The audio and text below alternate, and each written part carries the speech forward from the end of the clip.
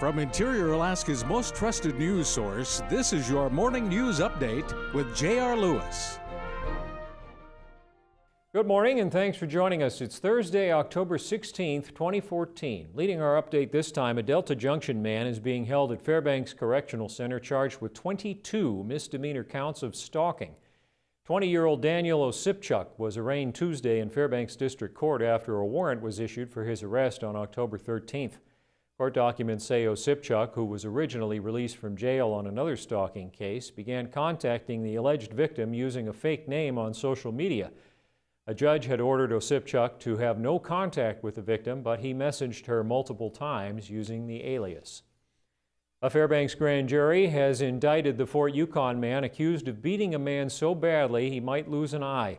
31-year-old Lloyd Luke was indicted Tuesday on charges including first-degree burglary and second-degree felony assault. An affidavit stated Luke entered a residence uninvited and unprovoked.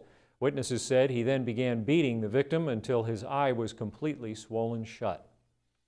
And healthy snacks are blamed for a drop in vending machine sales in the Fairbanks North Starborough School District.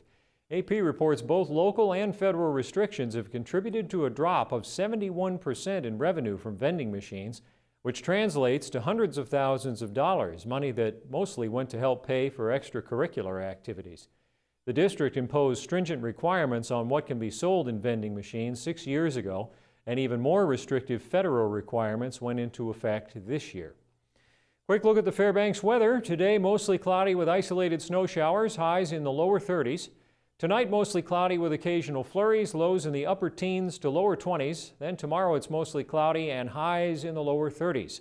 Extended forecast, partly cloudy and about 30 Saturday, then mostly cloudy after that with 20s on Sunday, back to 30 Monday through Wednesday, and the aurora forecast is low. That's all we have for right now. Glad you could join us. Remember, the rest of the News Center team will be here tonight at 6 with the Fairbanks Evening News.